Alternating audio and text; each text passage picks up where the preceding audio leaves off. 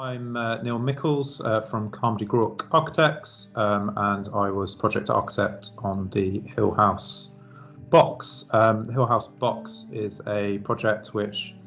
for the National Trust for Scotland and protects one of Charles Rennie Mackintosh's most seminal works, a house just to the north west of Glasgow, and it creates a large drying shed box over the top of the house to help the building dry out before some conservation and repair works are undertaken.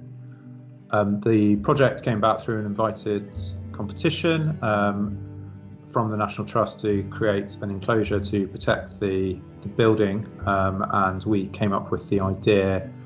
of not only protecting the building but allowing it to dry out and creating a visitor experience at the same time. So as you can see in the photographs, there are a number of walkways that go around the Hill House through the big box to allow people to walk over and around the house and see it drying out, and also then in the future seeing it be conserved and looked after and repaired over the next 5 to 10 years.